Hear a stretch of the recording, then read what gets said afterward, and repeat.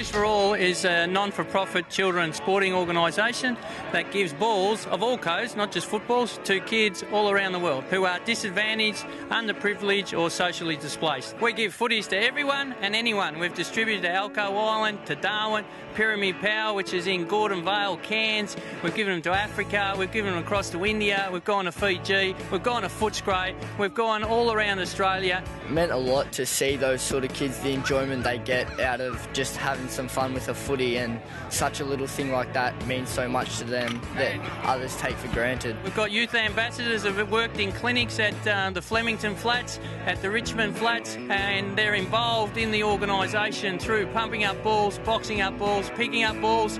And the youth of Australia want to get involved in something to put back into the community and put back into sport. I just love giving everyone an opportunity to play footy, and whether it's a kid anywhere really, but obviously we want to look after everyone in Australia first, and we'll see how it goes from the world after that. Well, I've got a lot of enjoyment out of it. I used to kick balloons around the house pretending I had a footy, so any time that we can give sporting opportunity to any young kids is really special. I decided to help out from donating all my tooth fairy money from the teeth that I lost. So I thought it would be nice for other children to have a chance to play footy.